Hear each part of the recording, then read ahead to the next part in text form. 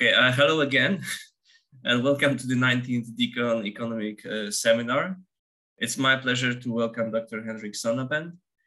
Henrik has first studied economics at the University of Bonn and later finished his doctorate at the University of Hagen, where he now works as postdoctoral researcher in the Department of Economics and Business Administration. He is a member of the Association for Cultural Economics International and the winner of the ACEI President's Prize at the 19th International Conference of the ACEI. His research focus is on applied microeconomics, behavioral economics, labor, cultural, and sports economics. And today he will present his study, the role of external stimuli and peer feedback in user-generated content production, evidence from fan fiction.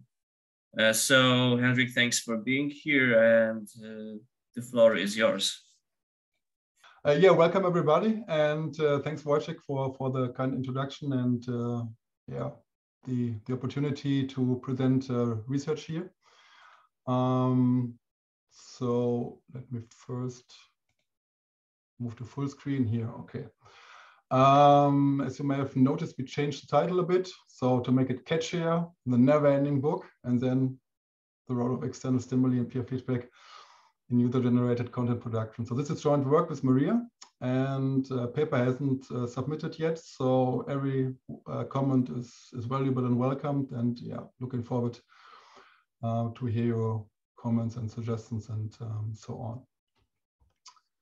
So let me start from the idea of digital technology, or the representation of information in bits.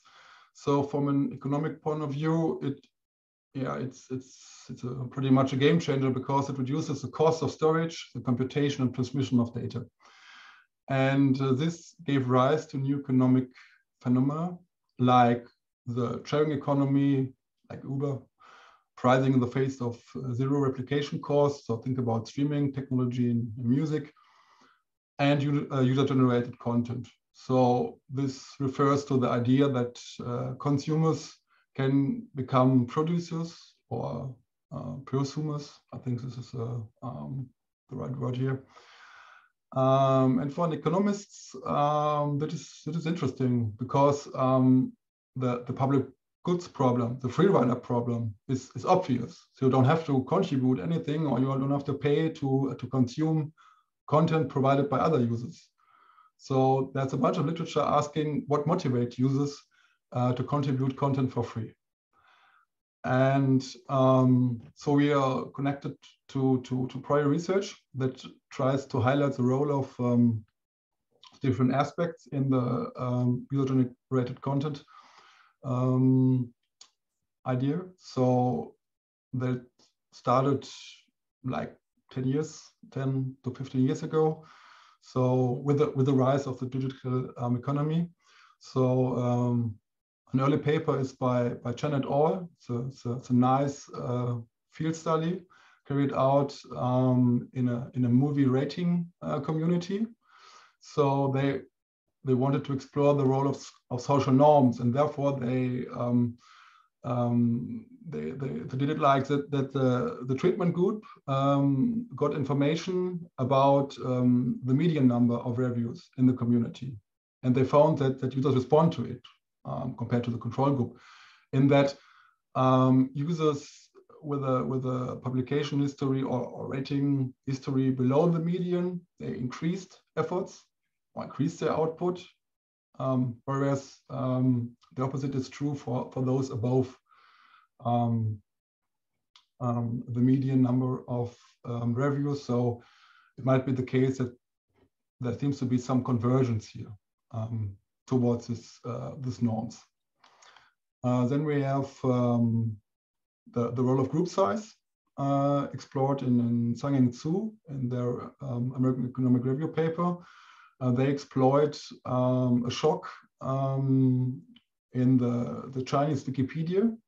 So, so for some reason, mainland Chinese people hadn't had access to the Wikipedia. And so it was the Chinese outside, or the users outside mainland China that tried to keep up the activities, and they show that there's a strong effect of group size. So it really decreased activities here. Financial incentives, on the other hand, they do not seem to work very well to stimulate user-generated content. So at least according to the study by Cabral and Lee. So what they did, they also conducted a field experiment with eBay. So they tried to stimulate ratings and comments in the eBay system. So after a successful transaction, and they gave a discount to users or buyers of, I think, USB stick that leave a comment or rating, and it hardly had any effect here, maybe because the incentives were small, like €1 discount or 2. So so this turned out not to have a very strong effect. Then there is the idea of a virtual circle, so that past activities predict current activities. So users see, okay, there's something going on, and this is also a paper focused on Wikipedia editing activities. So you can say that there's something like a virtual circle here. Then what I really like, the effects of non-arbitrary awards. So users don't get paid, but they get some kind of badges or golden awards. So it's free, it's costly, but it has some symbolic value here. And this really encourage users to produce more content. And this effect is more pronounced for newcomers. So they get the feeling they're part of the scene, they get this badge and so on, and this really encourages them. Another interesting paper is on career concerns. So this is from a question and answer website, where the authors, Xu et al., also has information about the job status, and they can see it. Okay, once users change the job status because they got promoted or found a job somewhere else, there's a drop in activities. So the interpretation is that they try to build up your reputation and look how smart I am and so on. But once they reach the goal, the career goal, then it drops. So the sources are mainly, or the data sources for these studies are mainly from, I would say, informational websites. So it's about facts and so on. And this makes it hard to look at what we are after it. The stimuli coming from the subject itself. So, and what we do in the study is that we want to understand stimuli in user-generated content in a very special setting. It's the fan fiction, and I think you're not familiar with it, so I will talk about it a lot in a minute. But the general aim of the study is to identify stimuli of content production by consumers, and this stimuli comes from the original work itself. So this is new. And stimuli coming from the community. So we try to corroborate existing results here. But there's also I think, unique feature in this community, because, and I will talk about it also quite a few times, that feedback has to be positive and constructive. So it's not, so to put it in a simple word, you have to be nice. And this is unlike other parts of the internet where people get hostile, people get rude and so on, and this kills creativity. But here it's very important, and it's demanded in practice that you have to be kind. You not to cheer every piece that is published here, but if you want to criticize, be nice. Right. So talking about fan fiction. So the basic idea is you're a fan of something like a TV show, a book, a movie, a computer. You take the narrative as a starting point for your own stories. You incorporate the existing characters, you invent new characters, you change the storyline, you invent new settings or other elements, and combine it and make it your own. So fans are no longer just consumers. but they're also creators and motivators. And I think it's very astonishing that there are early examples of fan fiction 100 years ago from fans of the Sherlock Holmes stories and Jane Austen books and so on. So it's not an innovation of the internet age. It was there before, but of course the community idea, this is something new. And yeah, fan fiction became, or people noticed that there's something going on. At the latest, when the 50 Shades trilogy got published and the movie and so on, because initially it was fan fiction. It was a Twilight fan fiction by E.L. James, whose pen name was Snow Queen's Ice Dragon. So I think she's still on this webpage, or at least their stories can be found there. But there are more names to be added to this list, like Cassandra Clare, the author of Mortal Instruments, which is itself a target of fan fiction right now, or for the recent years. But she was also a popular fan fiction writer, and I think she was writing Harry Potter stories or something like this. The website or platform, it's fanfiction.net. It's a rather for in terms of the internet, it's a rather old platform. Technically, it's a online archive for fan fiction, the largest of its kind. So millions of stories, millions of users. Authors have full control over the content, so they can upload it, but mods can delete or censor stories.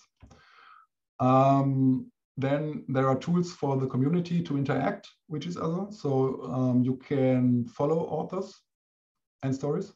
You can leave reviews and more simplified positive feedback here, like favoriting, or you following a story or something. That is what we know from other areas of social media. Yeah. And as I said, this is a novel element is that the community etiquette requires respect for reviews. Including criticism. So you don't have to cheer every piece, but if you want to criticize, be kind. And it's not just cheap talk here; it's practiced.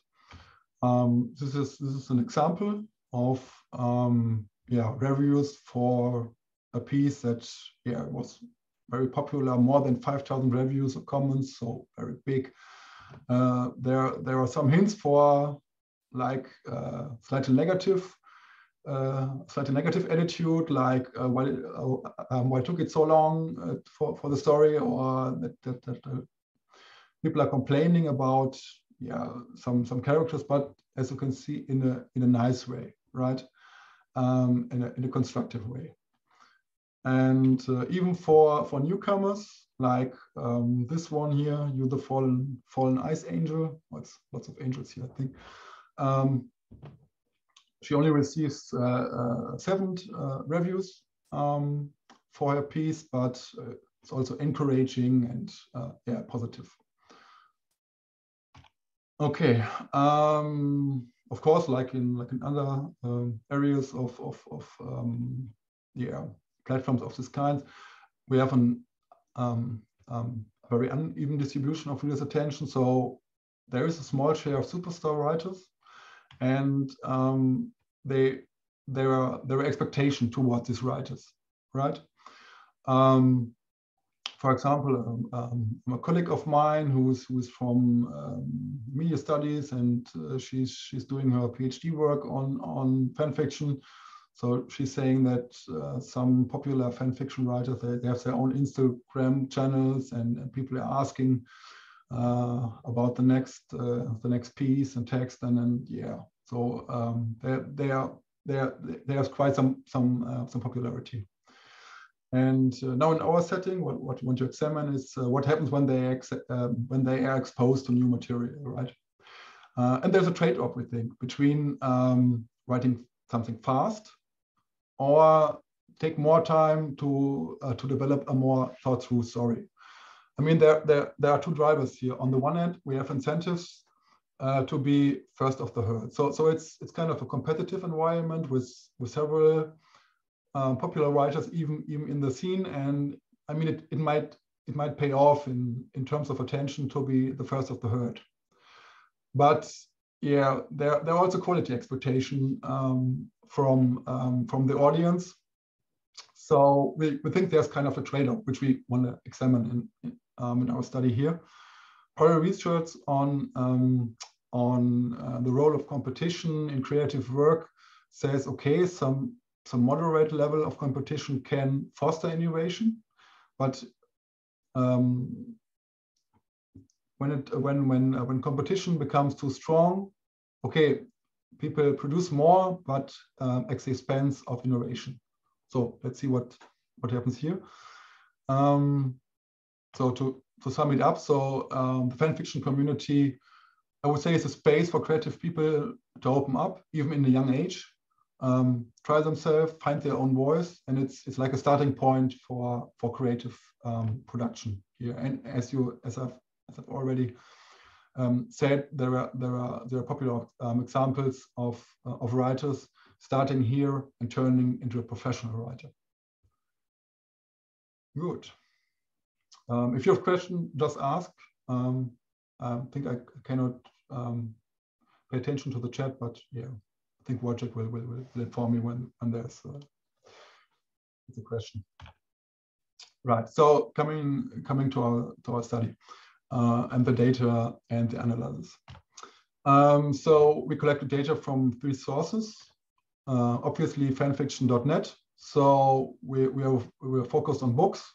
So we collected every entry in the category books between 1999 and 2017. In sum, almost 500,000 observations from over 2,000 different authors, devoted to 2,342 source texts or books. And you can see from these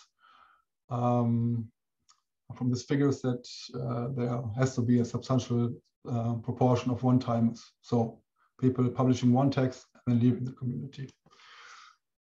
We have information about the language of the text, the category where category refers to age recommendation. So it's not adult literature here. But yeah, there are age recommendation for, I would say, 0 to 6, 0 to 12, and so on. And yeah, when we upload a fan fiction text on the website, you have to decide to which category your text belongs. Then the genre, like adventure or romantic, and yeah, so on. A number of chapters, the upload date, the text status, finished, unfinished. We do not think that this is a very important variable, because I think it just says that authors want to express that it might be possible that they add some more content to it, but yeah, we pay attention to this status variable. We take it as a control variable in our model, but yeah, from the data, I would say it's not a very important variable. Not like the name suggests, like finished, unfinished. For example, we do not find differences in community responses depending on the status. Then we have information about the writer, which I have to admit is reduced to the registration date. So we have an idea of the fan fiction age. So for how long does he or she belongs to the community? Unfortunately, we don't have information about gender. So authors can fulfill profiles on the websites, but it's free, so you don't have to. And this besides the fact that yeah, it's just yeah, I would say a smaller proportion of users that really use this profiles. I would say it's yeah, it's since it's not mandatory. It's first of all, it's hard to get from a technical point of view, and yeah, but let's do not talk too much about what we don't have. Let's talk about what we have. So we have the community responses. Like I said, there are 3 types of it: reviews, followers, and favoriting. And we think that these types of feedback differ in quality. So you can learn more from the reviews compared to just followers or favoriting, apart from the fact that even those are encouraging. So it means that your text get attention. Then for the stimuli coming from the original work, we collected data from the release date of books and movies from the series, like when did the new Harry Potter book got published, or the movie got published, and so on. Collected from Wikipedia and Goodreads, which is also a user-feeded online database, I think, for books. Right. So some summary statistics here. Yeah, contribution per month. I think it's nicer to have it plotted here. We can see there's an upward trend in the number of monthly uploads. We have some kind of kink at the year 2014. We don't know why. We have checked for legal issues. We have checked for competing websites, but yeah, haven't found anything. So if someone has an idea, please tell me. We just acknowledge the fact that we have to control for time trends. Okay, it started with a small number of observations in the very early beginnings, and there's exponential growth, and a point of saturation or in kink, it goes down a bit. Yeah, this is something we should take care of in the econometric analysis. Contribution per original. I think it makes also sense to include this information that there are different source tags of books that are targets, because it might work as a sub-community. So some community, like the Harry Potter community, might be more lively than the Mortal Instruments community, or yeah, something like this. So this is also something we account for in the economic analysis. Then contribution per author, it's very uneven distributed. I will talk about it in a minute.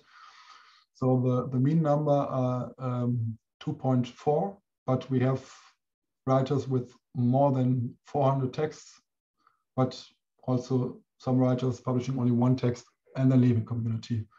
And this same very uneven pattern, something we can observe in the number of words here, ranging from short text to very long text. And for this community feedback variables, it's might be worth mentioning that the mean of these variables, the means are very similar. So no big differences here. This might imply that if you write a review, you're also favoriting or following the text. Right, already showed this one. So these are the top 7, I think. Sources, books. So the king, of course, Harry Potter. Then we have others. Most of them are book series. So this is what we make use of in the for the analysis. I think it's just the Phantom of the Opera, which is not a have this book series format here. Right. Some more observations. So these are correlations between these 3 different types of community feedback. So while favoriting and following are very closely related or correlated, the correlation between reviews and the 2 other types is strong, but not that strong. Okay. So I think it's easier to click and follow than to really type in words and yeah, go deep into text criticism and so on. Yeah, I've already said there's a very uneven distribution. So words count and output varies widely. So this is what we can observe in other areas of social networks when users are allowed to contribute openly. So some users contribute much and the majority of users don't. Okay. And for fun, I fitted a Pareto distribution to our distribution here of fan output, and it's a I've got an estimated shape parameter of a bit more than 2. It's like wealth in society. So wealth in society also has this shape parameter of like 2, meaning that we have some people with very, very much money, and the majority of people don't have that much resources. Most of the authors target only one original work, but there are also writers targeting two texts. It's rather rare that authors target more than 2 texts here. And talking about writing time, so the median writing time is about 1 month. So this is the time span between two publications. And of course, if we compare the median with the mean, this points to strong outliers. So you register this to the website, you publish a text, then something happened in your life, and you come back to it a year later, and okay, this looks like it takes ages to write a story, but I think the median here is more trustful, so take about 1 month. Okay, just to see how uneven the numbers of the distribution of publications per authors are. So we have more than 60% publishing only 1 text, and some big group publishing like a handful text, and then we have this segment of top writers on the right hand here of the graph, which who published really lots of text. Okay, so coming to the analysis, first of all, stimuli coming from the community. So the role of peer feedback here. Again, feedback is nice. So it's not that you get destroyed by the community. You need time to recover. So it's mostly nice feedback. And how does this feedback affect the propensity to stay in the community? So you're a first-time writer, you've published your text, people respond to it. And what difference does it make if you receive just 7 reviews or 70 or 70? Right. And what we do in the empirics is we set up a model that looks like this. So single is a binary variable, which is 1 if the first time text is, or the debut is, the only text of this author. So the text got published, the author leaves the community, at least as an author. So it's a binary variable taking the values 0 and 1, so it's a probability. So what we want to explain is the probability of leaving the community. And our main independent variable or focused independent variable is feedback, which is a placeholder for these 3 types of feedback: reviews, followers, and favoriting, received by the author of text I. Then we have a set of text-related fixed effects, like the genre dummies, the language, this rating, which I called category in the beginning, but it's means the same, like age recommendation. Then the original work.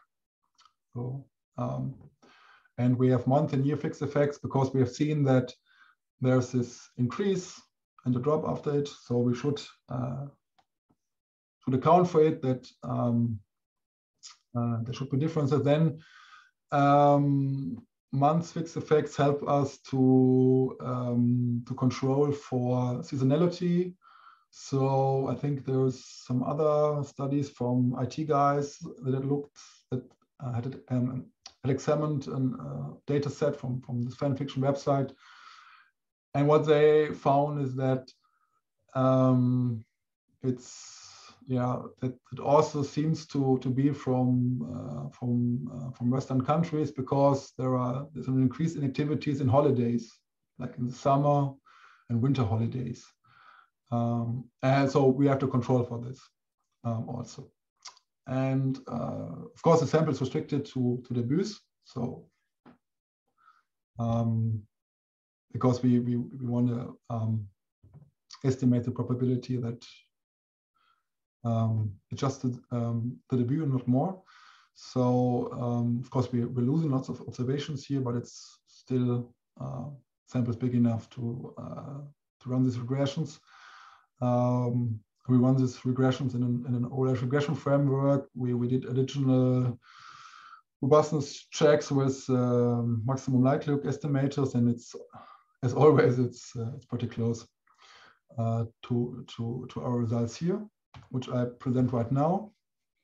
So what we find is that a 1% increase in reviews for the debut text decreases the probability to leave the community after the debut or the first publication by around 7.4 percentage points. And this effect is more pronounced for reviews compared to favoriting and following. So this is like we expected, and it's also in line with prior research on the role of peer feedback. So Burchard also show that receiving more feedback from peers receiving feedback from peers is more important for newcomers in a community, because they feel they have a feeling of inclusion and so on, and feeling that of getting recognized and so on. So the sample mean is 0.611. So evaluated as a sample mean, this first coefficient means that we have a decrease of around 12%. So newcomers that receive 1 percentage point more, 1% more reviews, they are less likely, or their probability to leave after this text is decreased by around 12%. Okay, this is what the number says, and as I said, it's pretty in line with prior research. Good. Then we moved on and asked. Can I have one question? Sure. So can you tell me if these reviews, favorites, and followers, is this the number like from the same month as the debut work, or is this from I don't know, like the number of followers is ever, or from this particular period? Yeah, it's a good point. Unfortunately, it's a number of total reviews, so we don't know about the timing of the reviews. It would be very interesting. I think at most for the second part with this exposure to new material, how the authors but also the community react in terms of reviews and community activity, feedback activities. But yes, as I said, it's just a number. So for each text published on the website, it's associated with some figures. So one figure is the number of reviews, and it's I think the total number of reviews up to the point where we collected the data. Okay, I see. Thank you. Yeah.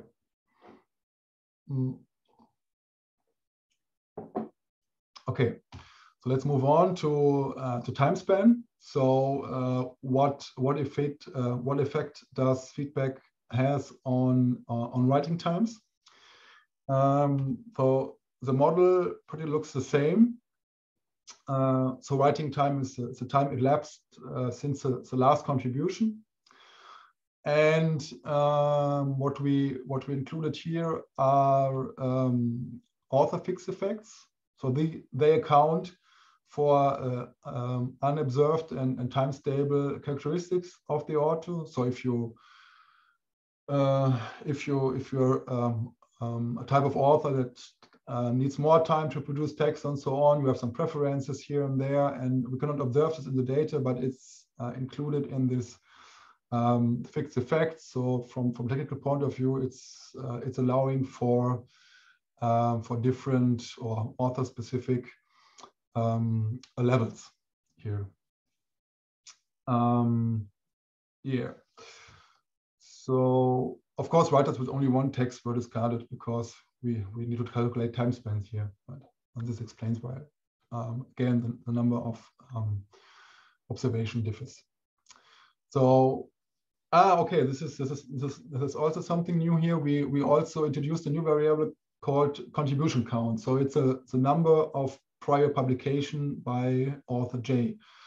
And the idea is that we want to use it as a proxy for experience. So the idea that feedback may work differently for first time or second time author, but compared to an author that has published 20 texts or 50 texts or something like this. So we will expect that the effect will weaken.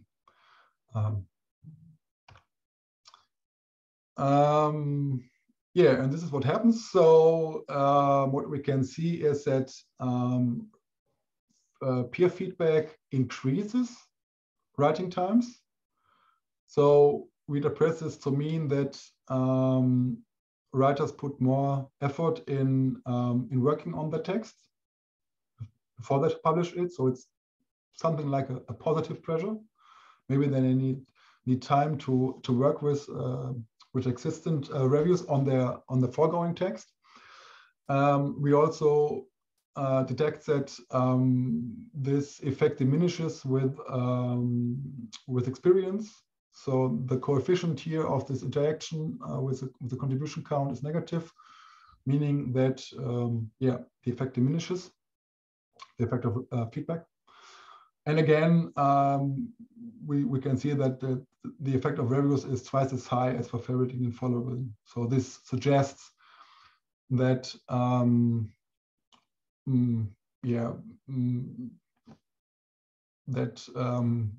people really care about what's in the reviews and try to work with it here.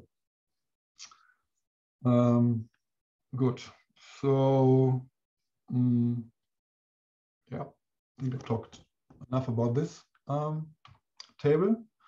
So last element of the way community feedback works here in our study. So we looked at the number of words. So how much do authors write and what role does feedback play here?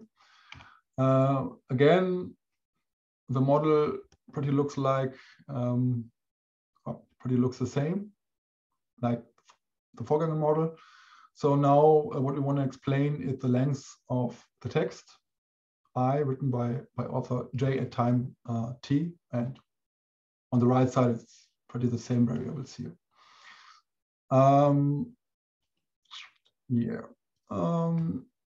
So something interesting happened here, and it was a hard nut to crack for us, but I think we found a solution. So when we estimate the model without author fixed effects, so this is the first three columns here, we can see that there's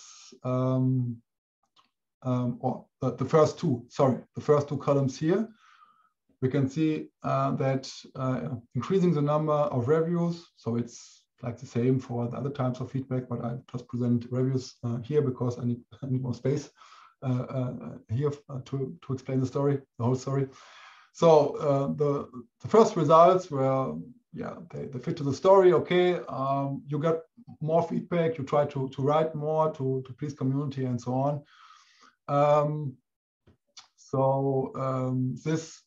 This result says that if the number of reviews for the prior text increases by 1%, the number of words for the current text, or the text published after the text where you got the reviews from, increases by 27%, which is a lot. But then we included author fixed effects, and I think it makes sense to include author fixed effects because it controls for, I mean, like an average or a preferred text length and so on. So we look at within author variation here. So the question is how reviews affect authors in their writing style expressed in the number of words. And what we find here is that it has a negative effect. Not that strong, like 6% smaller, but a negative effect on the number of words or the extent of text. And then this is, of course, it's a bit puzzling for an econometric because, yeah, what happens here? What is the magic in the author fixed effects? And then we say, okay, this may point to this, as explained earlier, this very heterogeneous pattern or writing pattern on the internal and external margin, meaning that we have some authors writing a lot, others don't. There are newbies, there are more experienced authors. So it's a very complex mixture here, and what we are looking here are average effects. So the author fixed effects will provide us with a more detailed picture. But yeah, I was challenged to find out what happens here. So what I did is, or what we did, we grouped authors according to the average number of words. Okay, so there's distribution of number per words per text per author, and we grouped it according to the percentiles of the distributions. And so the short text writers, middle text writers, and so on. I think 5 or 6 groups. I will text this in a second. And then we have rerun the model and had looked at this. What is it? The gamma, the estimated gamma here. So the effect of feedback. And these are estimates. Yeah, this one here, the estimates for the review for the different category of writers. So this is the first category within the 25th percentile, and we can see for these guys, increasing feedback increases text length. Okay, for the others, and in ascending order here, it means that there's decrease. It has a decrease or dampening effect on text length. And our explanation is that there's some idea of an optimal text length. So the reviewers imply that these guys, they should increase the texts. These texts are too short, and people say, yeah, it's good, it's nice, but you should write more about it. These guys, they say, oh, come on, guys, it's way too long. Please shorten text a bit, and so on. So this is our story here. But what data says, the effect of feedback, this is what we can say for sure, has heterogeneous effects here among the different type of writers. So these are the superstar writers here, writing very, very long text. So here the effect is strongest that they shorten the text by between 10 and 20%. After that, they got reviews from or the reviews increases for the before text. Good. So that were stimuli coming from the community, from within the community, and now we're looking at stimuli coming from the original work. And as I said, this is hard to examine in other areas of user-generated content. But here, as users are attached to a certain topic, and then we have a quasi-exogenous shock here, the release of a new book or a movie. It's a nearly ideal testbed to ask these kind of questions. So how does the release of new content affect fan output? And as I said, we have this book series, and we can look what happens when there's the release of a new book or a new movie. And there might be speculation on what will happen in the new Harry Potter, but you won't know unless you read it or you watch the movie. Okay, so it's what we could call a quasi-exogenous shock. So as I said before, 33 out of the top 300 titles in our sample have this book series structure. And there is one output at least, or there's at least one new release, a book or movie in our sample. So we can see, okay, there's an author publishing fan text before this shock and afterwards, and we can see what happens here. So this is the list of books. Don't know if someone's interested in reading it. It was just saying, okay, it's also this heterogeneity in the number of fan texts, with Harry Potter being the leader, and then it goes down to below 1,000 contributions.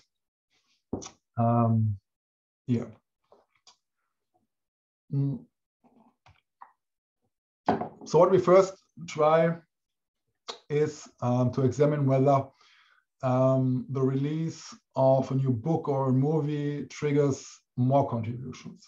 So do users feel stimulated to produce more here? What we did, we followed Grady and Lieberman, and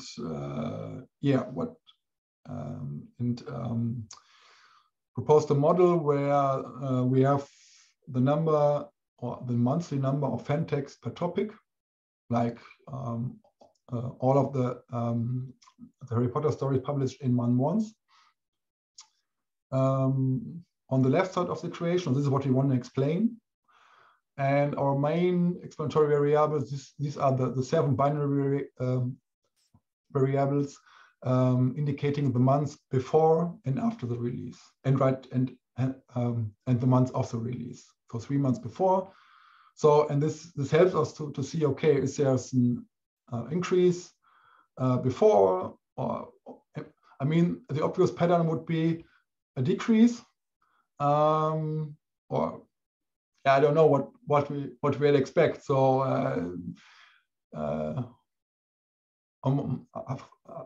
of course, since people need time to read, there should be a decrease afterwards and then an increase, or something like this. But unfortunately, the model did not really work, and we found no direct effect. So each of the coefficients of this dummy had no explanatory power, so it doesn't really help to explain what happens here, which raises the question if the complexity of the writing process can be pinned down to this monthly measure, if it's really good. I mean, we decided for a monthly measure, or in the choice of the dummy variable of the model, because it's a median time span. So I think the time interval as a whole was it makes sense to use it, but there could also be countervailing effects. I mean, that someone want to be first of the herd, want to publish fast, others take time, read, develop stories, and so on.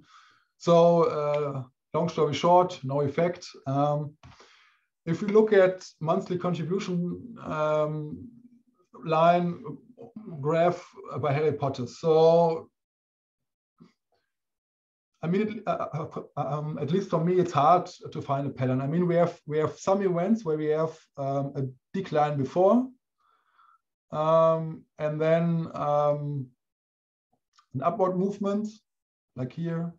So some kind of idea, and here, but it also, we have events like this, where we have a plateau and then this drop, and yeah, it's, for the whole sample, we didn't really find anything that yeah, would reveal a certain pattern that we can capture in our estimation model. So we moved on and looked at writing times. And here we used a hazard model, like maybe some guys know this survival models in medicine. So you have a bad diagnosis, and yeah, and the big medicine data says how long will you live and so on. So this is something like this. So what we model here is a hazard to publish a new text. Okay, this sounds a bit odd, but this technically is what happens here. So we could also say the likelihood of publishing. Yeah, and we model it like the standard Cox regression model. So this is the baseline function, and this is the set of covariates you're familiar with already, because it's the same set of covariates we've used in the community feedback section. And yeah, what we define as a treatment group are those writers who got exposed to the new original content, like the book or the movie. And we also account for the heterogeneity here among writers. So we define stars of the scene, or top writers, to be writers in the 25th percentile of publications. So they've already published some, and in the top percentile of followers. Yeah. And this is what we found. So this is the beta coefficient of the hazard model, which doesn't say much about probability. So we'll talk about probabilities in a minute. But what we can say is, okay, this the release of a new book or a new movie prolongs writing time. So writers need more time after the release of a new book. And this effect is even more pronounced for top writers, for the elite of writers in the community. And so we can take this estimated beta coefficient, and we can translate it into probability. So this means that this is 0.77, which we have here, means around means a more than 50% decrease in the likelihood of a new release. So it has a really dampening effect on the time span between two releases. And as I said, it's more pronounced for the top writers.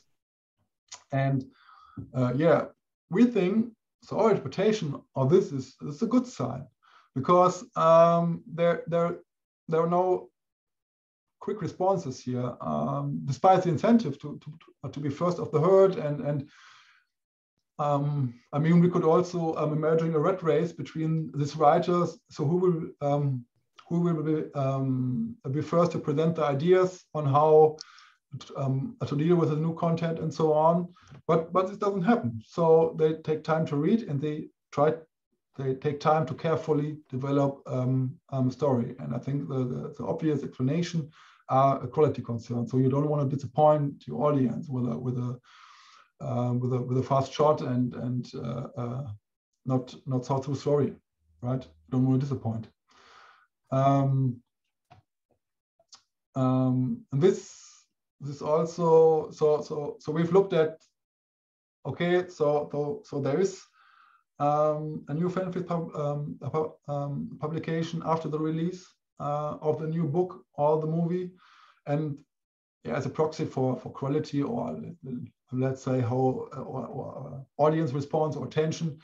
Let's see what happens with the favoriting or the amount of favoriting, and we can see, okay, for the average writer, there's a small decline but yeah, hardly significant at the 10% level. But this is not true for the top writers. So the top writers, they still deliver, which again, I think speaks in favor of our story, that there is some sort of quality expectation these writers want to meet.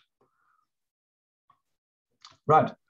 So let's wrap it up. We studied user-generated content that is affected by community feedback and new input shocks. Here we find that feedback, in line with prior research, encourages writers to stay in the community. It increases texts or decreases writing times, meaning our reputation is that that there is some kind of positive pressure exerted on the writers with more feedback. And it decreases text length for most of the writers, for these writers who, for the long story writers, but not for the short story writers. So the idea of an ideal text length here. For the release of new material, we find that it increases writing times. The effect is more pronounced for the top writers, but it does not spur, on average, more contributions. Explanations or discussions. So we really like the idea that this is something good, right? That we have this user attention that may work as some sort of quality control that prevents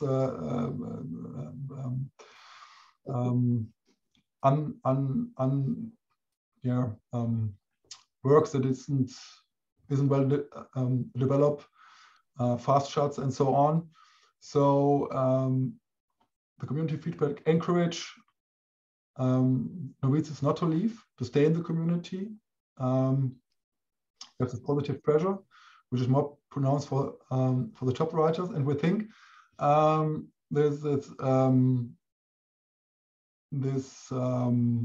setting allows for getting constructive feedback, for being focused on story quality, because we have this review tool and we have this community guidelines. I think it's a combination of both. So you can collect reviews, but you have to be kind.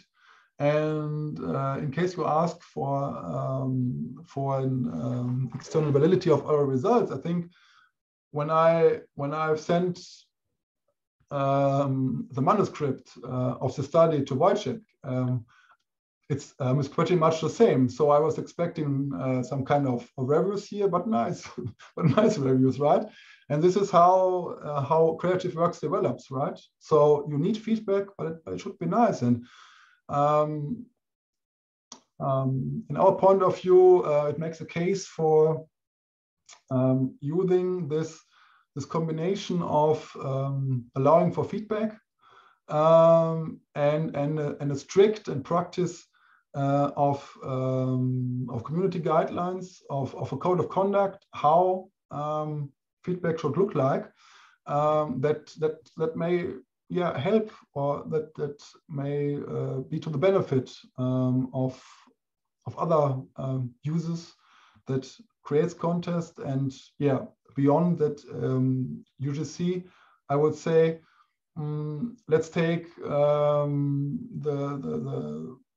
platforms like SoundCloud or comparable movie platforms. I think it would be great if we could, if there would be possible to upload early work, to get feedback from it, and that this feedback would be nice. I think this would improve the community output in terms of quality, and this is beyond our study, but also in the well-being of users. Good. So thanks for listening, and I'm looking forward to your comments. Thank you very much. So, do we have questions? Yes, please just unmute and go ahead. You can also write in the chat if you prefer to. I have some, but I can wait. Okay, I'll just start then. Hi, I'm Sophia.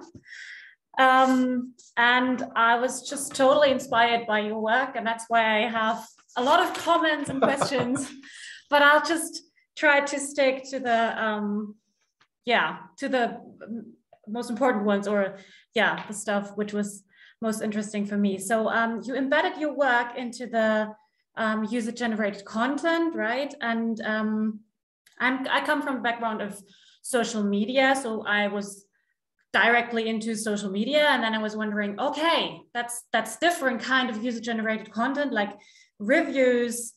You don't have the network of interaction, and you write a review and you don't expect feedback, right? So I was wondering about the categorization, or how do we actually, and I think there is nothing about, at least I haven't read anything about that, differentiating between the differences of user-generated content. And then, but that's, I don't know, that's more of a thing we did a few years ago, talking about user-generated content, and actually the whole term about prosumers, consumption, prosumption, stuff like that. We actually thought about that from an economic point of view. You always had producers who also go shopping. So from an economic point of view, it's very, for us, I mean, and maybe that's, I don't know, something to think about, is that these terms are normally not really used by economists, especially the prosumption stuff, since we always had the different roles, but it's roles. It's not one person who creates content and consumes content. It's one person. The person can be consumer, can be producer, but in the moment of posting something, you're producing and you're producer. In the moment of you scrolling, you're actually consuming. So, and that's the same thing for traditional markets, where you could have been a producer of something, and then next moment you go shopping and you are a consumer. So it's not about the person, but about the economic role. And that's just something we were thinking a lot about, and maybe it helps your ideas of that, but that's more of a comment than a question. And also I have a comment on the author gender stuff you told. I think that's, from my point of view, that wasn't really a problem, because you don't have the information about the gender, but of course the readers don't have the information about the gender, so they can't discriminate against specific genders. And I think if you explain that, and if you just say it's not that important, so to say, and kind of, then it's not too problematic that this information is missing. Yeah, and then coming to your models. The first model was binary outcome, right? It's you either stay in a market or not. And what I learned with my econometric background is that if you have binary outcome, you should use a logit or probit model rather than OLS. But maybe I didn't get your modifications properly. Yeah, that was just an idea. And then about I think it was model 3 with how long what text is. And I'm thinking, because I also kind of did a lot of research about superstars, and then we also have this very screwed models, or very screwed distribution. And maybe you want to check out quantile regressions for that, because then you could look at the different quantiles and maybe see differences within those quantiles. Maybe you already considered that. I was just thinking about that randomly when you talked about it. And I don't want to monopolize, but I think it's really, really interesting.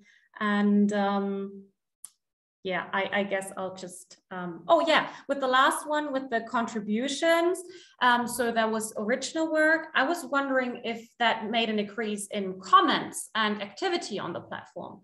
So not so much into new contribution, because as you said, that takes more time, and to actually write it, there was the new book out, and then you write your next book or next text.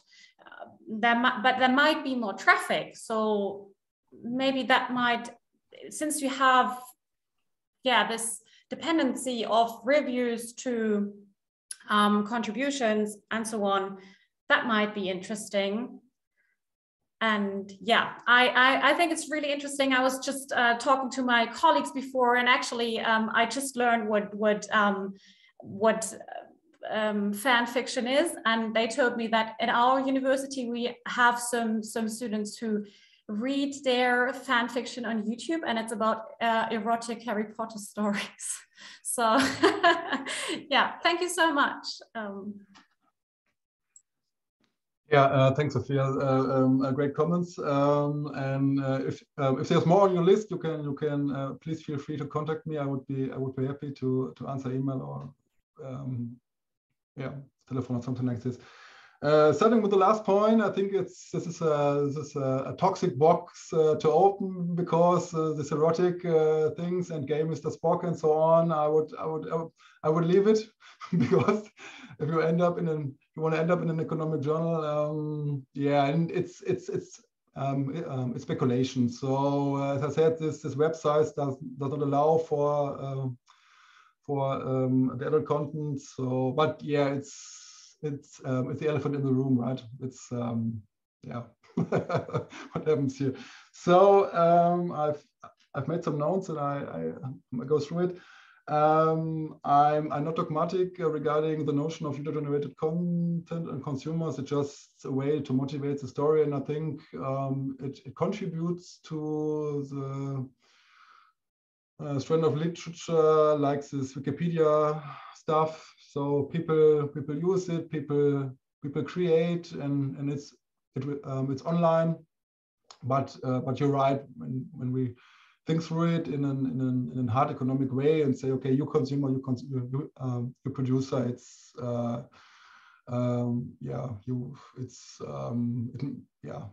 it's not obvious that this really belongs to this category. Then you're right that gender discrimination is not an issue here. I would share this thought, but it would be interesting to have this information, to look whether males or females respond differently, or very young people, older people respond differently to feedback. And of course, in cultural economics seminars, this is the first question you got: what about gender effects? So I speak frankly, we don't have it here, but it would be nice to have. Then the estimation of a model where you have a binary dependent variable. This is the same. So if you submit a paper and you use the OLS, in my perception, one of two reviewers says you should also present estimates from an ML estimation. From my point of view, or from my experience, what works in OLS will work in that too, unless you have some weird estimates like probabilities outside 0-1 interval. So then you have a problem, but it never happened to me. And of course, in the paper, we also presented logic estimates here and marginal means, and it's pretty looks the same. It's a more convenience way if you have very big data and lots of variables. So the maximum likelihood estimator takes ages, even on a fast computer, to converge. And there's also lots of dropping for this. For the dummies where you have just a few number of observations. So this is why we stick to the OLS, and because it's easier to interpret unless you use marginal means in the logic model. Pointer regression is excellent idea. So we'll discuss this. And I know the superstar literature, and I think it makes sense to do it. The new material, so or the question whether the new material spurs community activity. So this is a good one, and we already received the question. So I said we sent this paper out, and someone also got the idea. problem is that we don't have the timing of the review. So this is what Wojciech has asked. So we just have the total number, and we don't know. It would be great to see what happens. I mean, there was also a comment whether users hesitate to contribute stories because they don't expect much community responses, right? Because people need time to read. They don't have time to read the fanfic stories. But this is this unfortunately is beyond our data. But yeah, it would be really interesting to know. Great, I think that's all. Yes, thank you so much. Super interesting. Thank you. Thank you. And do we have more questions? Yes, I have a question. Hi, I'm Satya. Thank you very much for your presentation. I just wanted to add, because at the beginning you said that all the reviews are positive because of the community guidelines, and I wondered whether you gathered the reviews and analyzed them in any way so that you actually know whether those reviews are positive or on a scale somehow on this positive scale somewhere placed. So it's not only the number. Yeah, Satya, thanks. Fair point. I think Karol Bobecki also said that it would be a good idea to collect reviews and send it to the machine that will give you like a sentiment score or something like this. So our impression is that the rules for feedback are very strict, and there are some complaints in the forum, in the fanfiction forum. So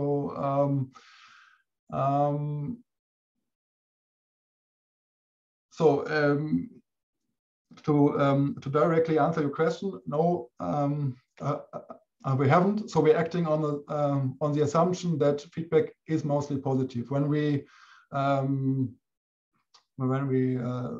took a small sample of reviews and run through it, so there were no harsh words and not reviews that could destroy writers and so on. But yeah, it's an assumption. So we don't know for the whole sample, and in case we want to know, we should do it, like collect all of it and send it through a machine. Yeah, but let's hope that we get through the review process without. Okay, thanks a lot. Hi, Hendrik. I'm Jose from Spain, from Madrid. Thank you for your presentation. I think it's very interesting. It's a very interesting topic at user-generated content, and I've been working as well with user-generated behavior, and I think are topics that are always hot topics. So for research, it's very interesting to work on this kind of research areas.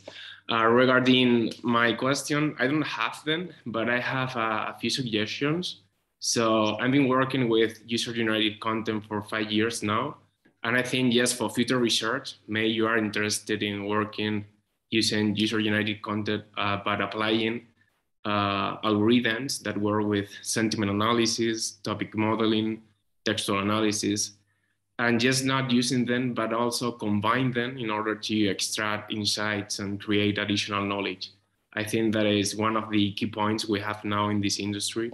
So as you know, we can collect a lot of data from different social networks, such as Twitter or Facebook. So I think those would be future research questions or points that would be great to work further. And that's it. Thank you. Thanks, Jose. You're absolutely right. And I also noticed that this analysis of sentiments and yeah, what kind of words are used in comments and so on. This gets stronger and stronger, and there is software, there's tools. So I even expect this in culture economics. Research that there will be papers and in due time.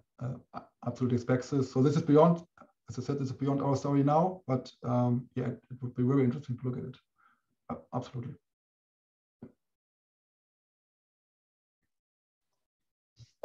Thanks, everyone.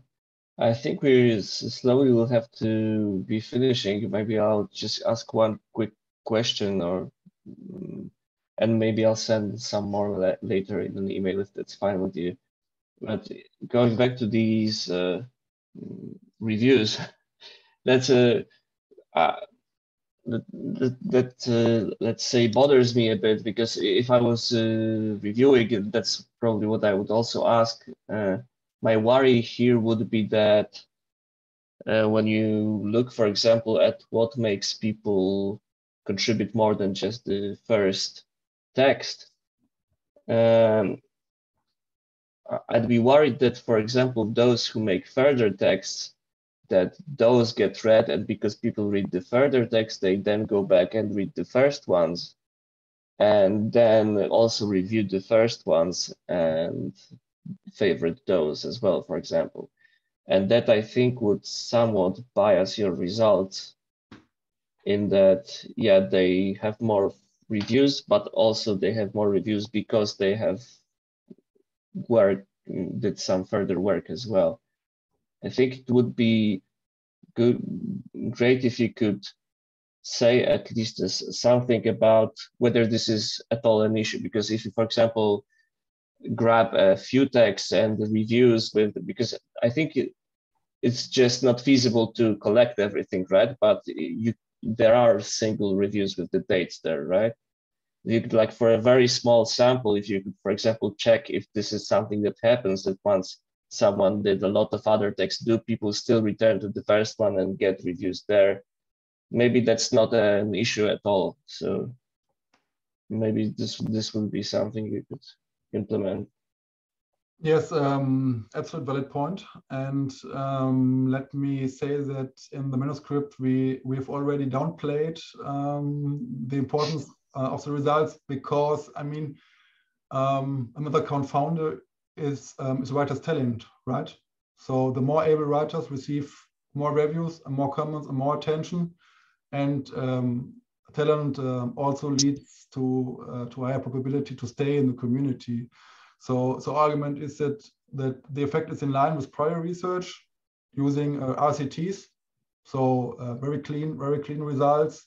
So I think this allows a bit to say that there could be some encouraging effect. But what I've learned today is that the kind and timing of reviews is important, and your suggestion with a small sample example is good, and I will discuss it with Maria. It's a nice easy out for this kind of problem, I guess. So thanks. Thanks for the answer. Maybe one last quick question, if I still wait. Sorry. So as you collected all the entries from the book categories. Yes. Another thing I was wondering is if it's possible that some of the authors in your sample have actually created other fan fiction, but that it just wasn't book related, so it's not in your sample.